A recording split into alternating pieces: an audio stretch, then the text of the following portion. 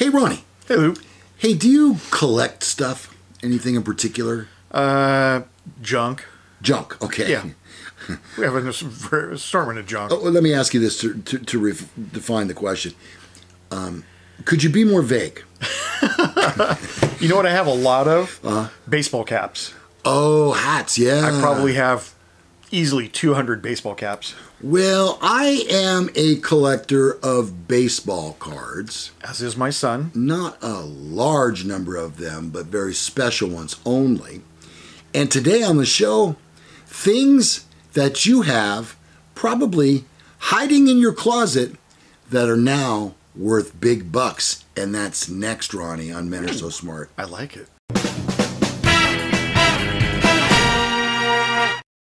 Hello again, my friends. Hello! And welcome to another episode of Men Are So Smart. Buster's not a fan of Mrs. Doubtfire. No, I don't think he is. Thank you, Buster, for weighing in this morning. Welcome to another episode of Men Are So Smart, where anything can happen and usually does. Yes. Today, we're talking about things you might have in your closet that may make you a lot of money, and you don't even know it's there, because what's old isn't always new again. But your treasures from years past might just make you wealthier. And not only that, you could find out which items in your attic are worth a pretty penny.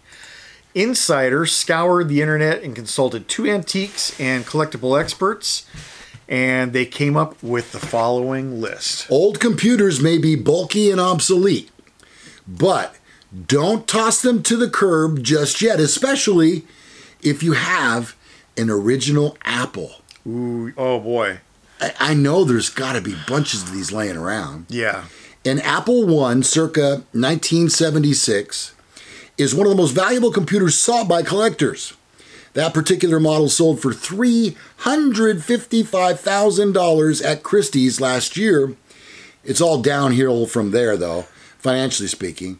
Later models, such as the Apple II or the Apple III, are priced in the $1,000 to $2,500 range, according to sources. That still seems pretty. That's pretty good for something you can just pull out of your closet and throw up on Craigslist. It's just sitting there collecting dust. Now, this is something we have lots of here. Me too. Vinyl records. I have a bunch, crates of them. Yeah, we have milk crates. We must have 6 or 8 milk crates of vinyl records. Me too, about 4 or 5. Vinyl fanatics rejoice. Your prized albums may be worth a whole lot of dough. Some of the most collectible records include the Beatles, Yesterday and Today, which has gone for as much as $15,300 on eBay. And Bob Dylan's The Freewheelin' Bob Dylan, which is sold for $35,000. For a guy who's just going to mumble through the song. Yeah. And you know what? I have the very first 2 released in America Beatles albums. Oh, I didn't know that. Introducing and Meet the Beatles. And they're both, in fact, one of them, whichever the brown one is, I think that's Meet the Beatles, is not even stereo. It's a mono. Oh, wow. That is going back. That's crazy. Yeah. For those that are very young and hearing the word mono for the first time, no, it's not an affliction or disease. It's not the disease that I had when I was 21. No. Okay. Next up on our list of things you may have in your closet that could make you rich, vintage cereal boxes. Now, this I find very specific. Dixie says that cereal box craze began about 20 years ago.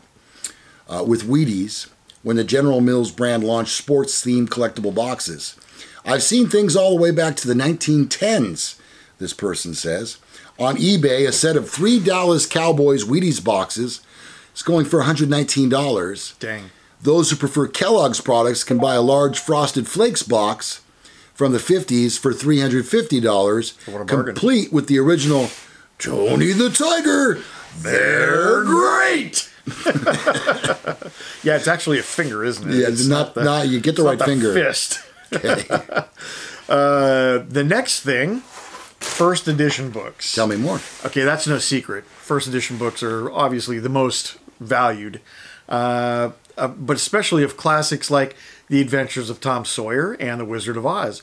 could be worth between $900,000 and $1 million. Wow. According to a roundup of rare first editions. But those aren't the rarest finds. That honor goes to a 16th century first edition Nostradamus Prophecies. Wow. Which that was listed for a mind-blowing $21 million. It's funny. Ironically, I checked that book out from the library in 1963. And that's exactly how much I owe on in fines. On the fines, yeah. Yeah. So it works out, see? Next up, things you might find in your closet or garage or attic that are worth lots of money. Vintage musical instruments. Boy, that's right up our alley. Yeah. According to a 2011 list from Vintage Guitar Magazine, one of the rarest instruments is the Space Age Chic 1958-59 Gibson Explorer, valued at $250,000 to $310,000. A 1936 through 42 Martin D45 is an even greater find. This steel-stringed acoustic model could be worth between $250,000 and $400,000. Holy cow. I have some collectible guitars myself. You were just telling me a story about your Les Paul. You've got the Peter Frampton model, right? I have the 1978 Les Paul Custom with it's black with the 3 gold pickups. Yeah, that's the Frampton model. Yep. And I just saw one on, and I can't remember if it was eBay or Craigslist, $4,000. Wow. And I paid right around $800 for it, brand new. That's amazing, Ronnie. But Yeah. would you, honestly, would you ever part with that guitar? You know what? It's been well played. Oh. It's very heavy, I know it is. super heavy. I don't feel like, honestly, I would probably just buy, I would sell it, and I would buy a newer Les Paul. The newer Les Pauls have a little more cutout in them. They're not, that's the thing about this guitar, nothing's going to sound like a 15-pound guitar because just that chunk of wood resonates. But I can't play that thing live anymore. Yeah, there's just no way. Well, you know, Ronnie and I have been in a band since about 1975 or 6 or so. Yep. And one of the things that I did when we first formed the band was I bought myself an electric guitar, which was a Les Paul copy. And my dad would not buy it for me, but he set me up to make payments so that I could buy it myself. Right. Which, was not much. It was maybe $30 a month or something like that. But still, I'm glad that he did that. You know, the truth of the matter is, I still have that guitar. Wow. Now, I know, Ronnie, that over the years, we've had more than our share of out-of-tune moments. Oh, yeah. Because it's not a Les Paul Gibson. But I got to tell you, ICVAC, yeah. It was an International Crown, or Crown International. That's what it is. But it had the CI on the headstock, and we called it ICVAC. Now I have much better guitars than that, but I still have kept that one. And do you know that my son Nick, who is 23, I think, or will be, he has that guitar in his room because he loves the sound of that solid body guitar that you just can't beat. Now, again, I hate to keep beating the dead horse here, but I know it's not a Gibson, but it still has that Gibson sound to it because that's what they were striving for. Right. And it is so different than the sound of a Fender or anything else. Even so, I do a few guitar lessons, and one of my students wanted an electric guitar. And I found him an Epiphone Les Paul copy on Craigslist for $100. Right. I bought it, and it's sadly nowhere near the guitar that even yours is. It's light. I'll give him that. It's as light as a Stratocaster. So, playing wise, you can play it all day. We both play Stratocaster. I have a Stratocaster that I play much more than my Les Paul, but the sound is just, it can't compare. No. And and we're kind of off topic here, but I don't care. We can do that. My wife and I listen to a lot of music out in the garage.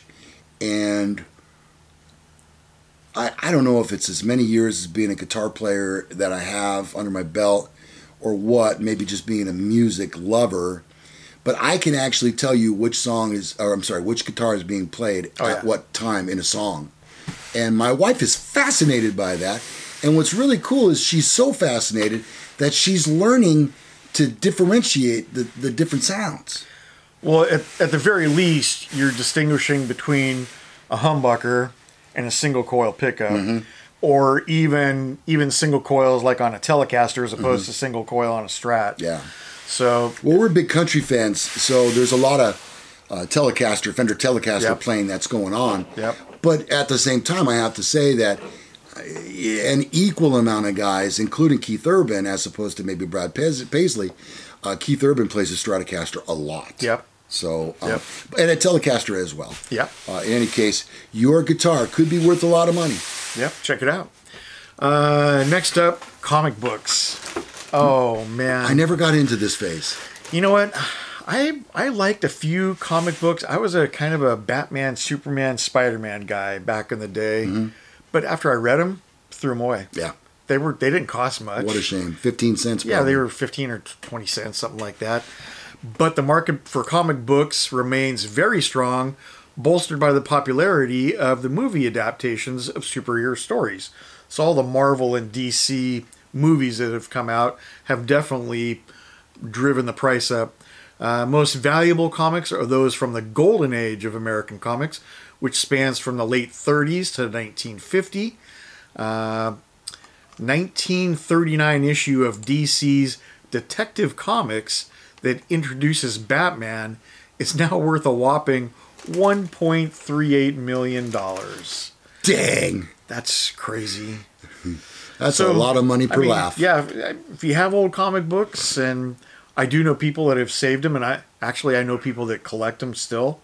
Or if you're a Big Bang Theory guy, you know that there are stores that sell old comic books. Oh, for sure. Yep. Action figures. Did you have G.I. Joes? I did. I love G.I. Joe with a super kung fu grip.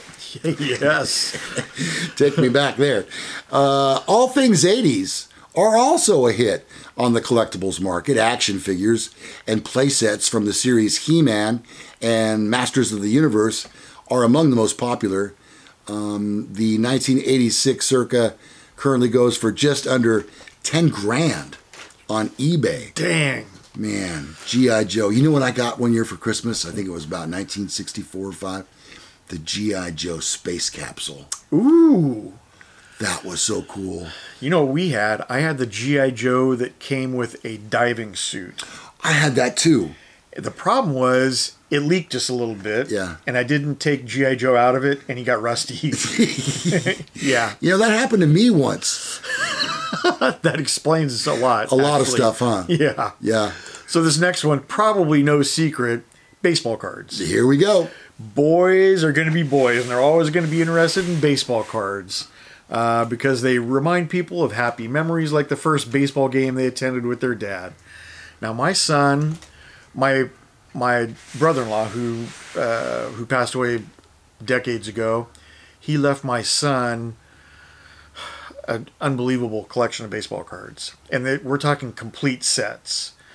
And so in my son's closet, he has binder after binder after binder of baseball cards. Well, so he started with baseball cards, but he really liked basketball. And so he started collecting basketball cards as well. So, maybe he's got enough money in his closet to live off for a while if he were to go through and start selling some. Why would he do that? He has you. Bingo. Yeah, exactly. Nailed it. Sports memorabilia makes the list. Sports memorabilia like specific players' jerseys are likely to turn a large profit. A jersey that Jackie Robinson wore in the year 1947 during his rookie season on the Brooklyn Dodgers sold at heritage auctions for over $2 million. Holy cow. Yeah. I have a Mickey Mantle jersey. I've seen it. Yes. Yeah. That sucker cost me $250 to get that. Will it increase in value? Probably not. Yeah. But it sure makes me feel good. And you know why, Ronnie? And again, this is along the sports memorabilia thing. When you and I are growing up and we were fans of a team, Right. we didn't have the option of going out and buying a jersey. No. They weren't available. No. They never sold jerseys No. back then. No. You could maybe get a hat, you know, but Right. on hat day at the stadium. Yep. But I never, and I didn't grow up with a lot of money, so I never had any of those sports jerseys. And nowadays, I was able to buy one of my baseball hero, and wearing it around, that's enough for me. I don't care if it ever values. Well, and you know, because even way back when, professional players wore sized caps. Right. They wore caps that fit their size head, whereas all you could buy back then was the snapbacks. Yeah. You couldn't, no matter where No. you went, you could not buy a professionally sized baseball cap for your team. Right, right. So nowadays, and now they make them with a kind of a flex fit, they call it. And so you can buy one that fits, you know, they have like 2 or 3 sizes maybe instead of 15 different cap sizes. Yeah. So at the very least, you can still end up with a hat from your favorite team. All right. We're just about at the end of our list of things that you have in your closet that may be worth a lot of money. What do you got, Ron? Sneakers. Oh, yeah. I've been reading about this. Not just any old pair will bring the bucks. The rare auto-lacing Nike Mag sneakers, a.k.a. the Sleek Sneaks, made famous in Back to the Future, I like this. have gone for between $30,000 to $60,000 on eBay. That's $15,000 to $30,000 per shoe. It is. Sorry, You do the didn't mean to math? do the math. I didn't know there was going to be math involved. Yeah, there wasn't supposed to be. In 2016, sneaker enthusiasts had to enter a charity raffle sponsored by Michael J. Fox Foundation for a chance to snag the futuristic shoes.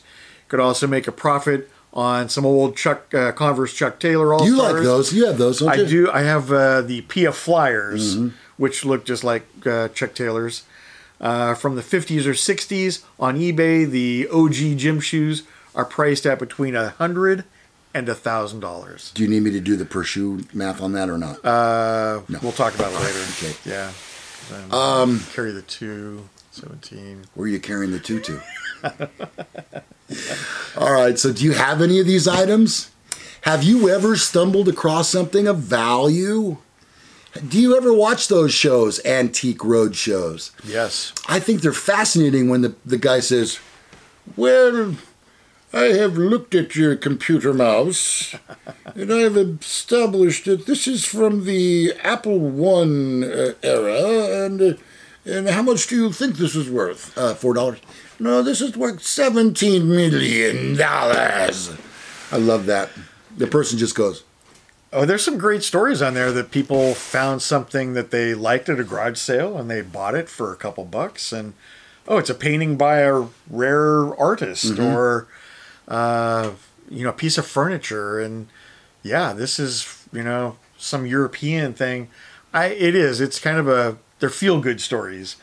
But for every one of those, they also have the one in there that I paid $1,000 for this. Well, unfortunately, it's a copy, and it's worth about $18. it's an ick-back. Yeah. All right. We hope you find something that's worth value, and if you do, we'll take half. Appreciate you watching today. And hope you had a good time. We've had a lot of laughs with you. And we enjoy doing this for you every Monday, Wednesday, and Friday. You can find us on YouTube. Please become a subscriber to our channel and click the bell while you're there, because that way you'll get notifications each time a new show comes out, which is at 9 a.m. Pacific, noon Eastern time. That's what I'm talking about. Our email addresses, I am Lou at menaresosmart. I'm Ronnie at menaresosmart.com. And you'll find all of our information below, along with space for you to leave comments, suggestions, whatever it might be. We do respond to your comments. Yes, sometimes with a snarky comment of our own. Which are always best. Yeah. I am Lou Gallagher. I am Corvette Ronnie. And we'll see you on the next Not happening. Men Are So Smart. Can't get rid of that thing. I like it.